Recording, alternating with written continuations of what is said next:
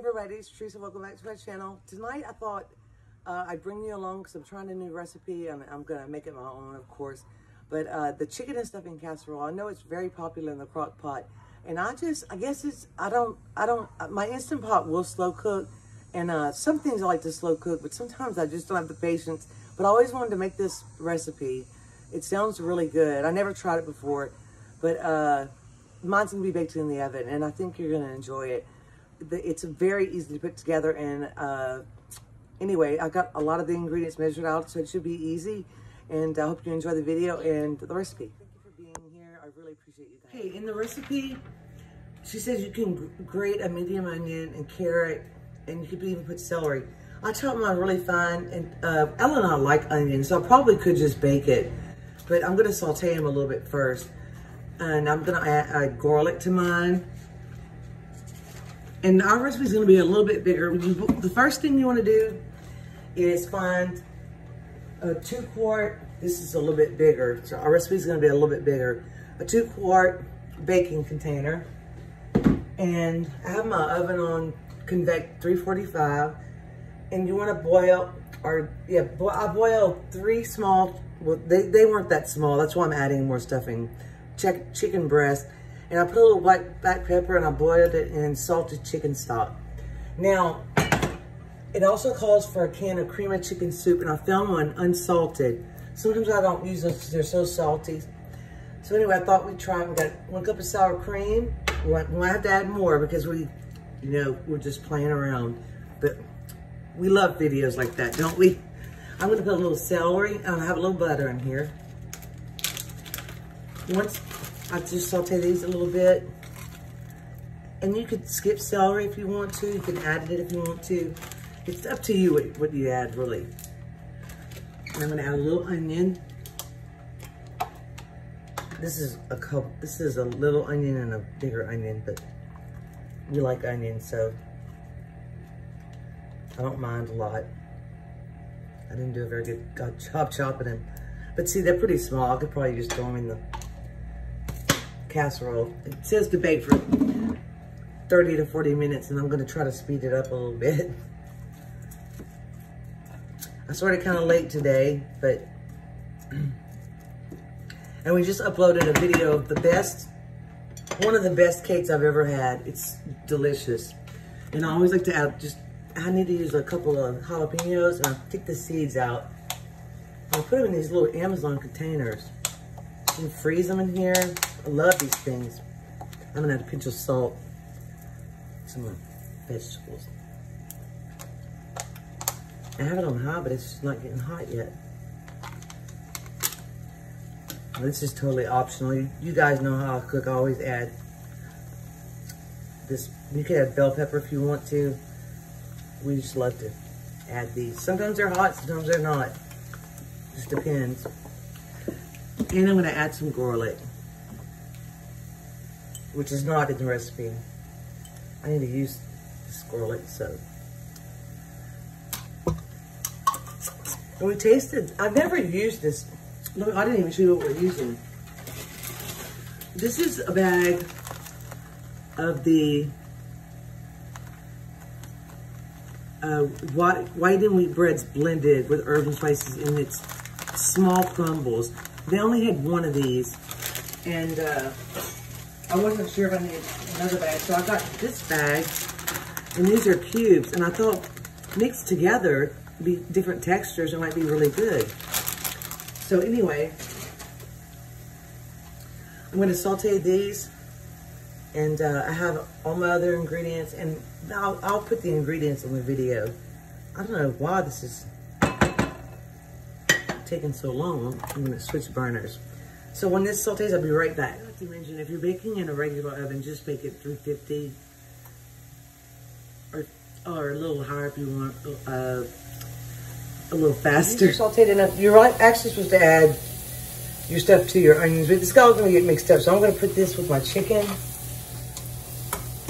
You're supposed to mix the onions and the soup and the sour cream and stuff first, but I don't want to dirty a bunch of bowls because it's all gonna be mixed up together anyway. This smells good already.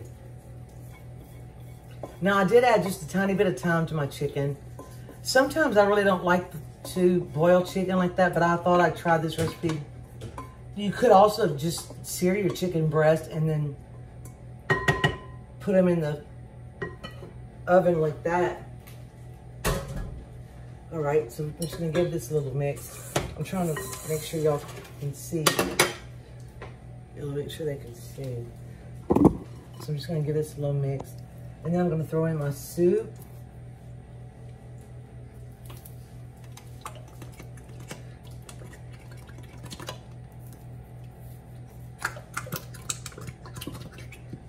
There we go.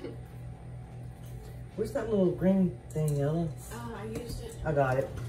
Let me get it all out. I got my little green spatula. I might have to add a little bit more because, of course, I can't follow a recipe to save my life. Sour cream, full fat sour cream is what I like to use. And we have it out in case we need extra.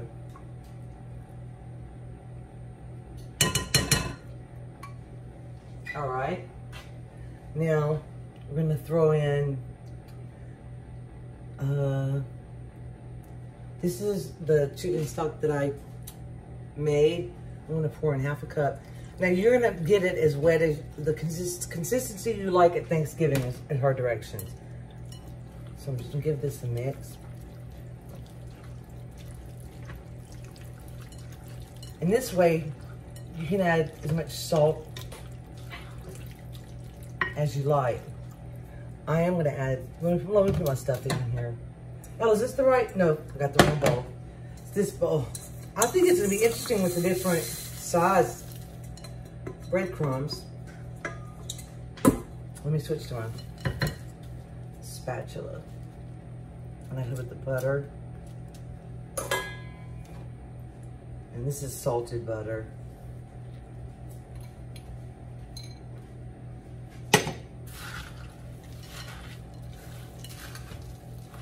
I thought a larger, shallower pan would also make it bake faster than if you put it in a deep, smaller pan. Looks pretty wet. You want those crumbs to soak in the carrots are probably really good in here.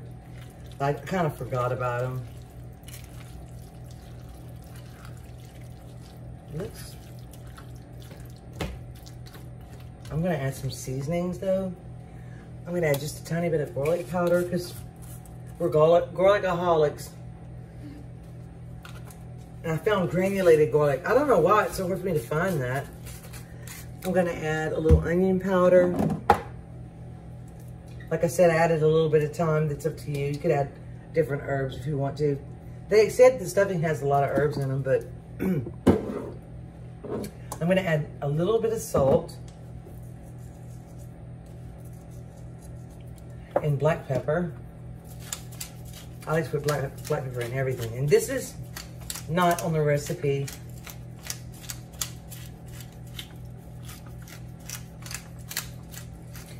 Ella, tell me what we did with the last cup. I gotta keep reading the recipe. Ella's too worried about her phone. Fold and three, add more stock. You want how you like the dressing. We'll now add the. Actually, I'm waiting. Oh, good. When you put this in the bacon, just then you top with the rest. I'm waiting on an important message. Don't slander me like this. Okay, I want you to see a close-up of the consistency. That looks pretty wet to me. But if you want to add a little bit more chicken stock, you could. I'll add just a tiny bit. My chicken stock's a little cloudy, but it's okay.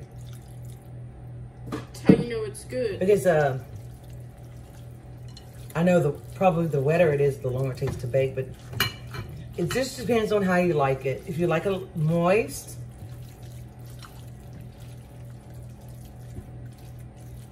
you probably should taste this, but I really, I'm gonna make Ella do it. Can you taste it? I'll see the seasoning.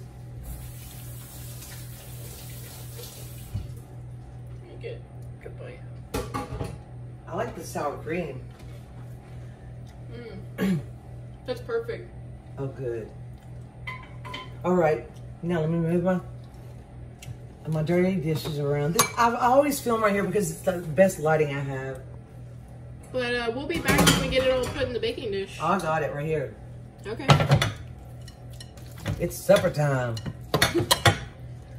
This is way too much food for us. I wonder if you can freeze some of this. See, it's going to be shallow, so it'll bake a lot faster. And if it starts getting too dry, just add a little stock to it. That's what my mom does when she makes homemade dressing. Of course, she puts eggs in it and all that. And it's the best. And if it starts getting too brown, just cover with aluminum foil. So we're going to put this on top,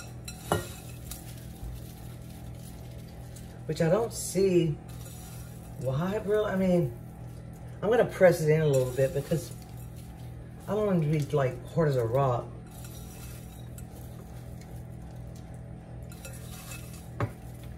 I love trying new recipes. It's so exciting, and you can make it your own.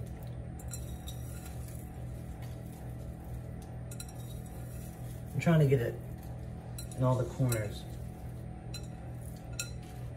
Just gonna press it in like this, and I'll put it in the oven and set my timer, and I'm going to check it, make sure it's not getting too brown. I don't want it to be too dry, so I'm pressing in just a little bit. And now I've made a mess, so we will be back. We took it out. We tested it a while ago, and it's a little wet. Like I said, it's up to you how wet or dry you want it. We baked it for 30 minutes on convection. Convection usually bakes a little faster, and it's got that fan, and it browned nicely. I wish I had some fresh parsley. I wanted to say one seasoning that I forgot to add was poultry seasoning. That would be really good in this too. Ella had taken it out for me, and I was in such a hurry that I totally didn't see it. But that would be a good spice too. But the salt is just right. And it makes the chicken moist with the sour cream and the cream chicken soup and the butter. Anyway, we're gonna let it sit for a while, and then we're gonna do a taste test. Okay, well here it is. It's still really hot, but you can see it's still moist, but if you mix it with the dry, it works out really well. And I like how I cut the chicken up bite-sized pieces. But everything's already cooked in here, so it doesn't take too long. And if you like the stuffing mix, it's not homemade. Now, don't get me wrong, it's not homemade. And my mom, she makes cornbread dressing. But this is something I've never even tried before, and I've always wanted to. And I love the flavor.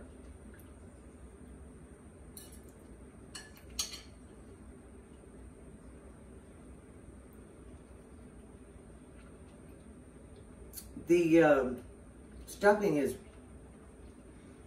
really well seasoned.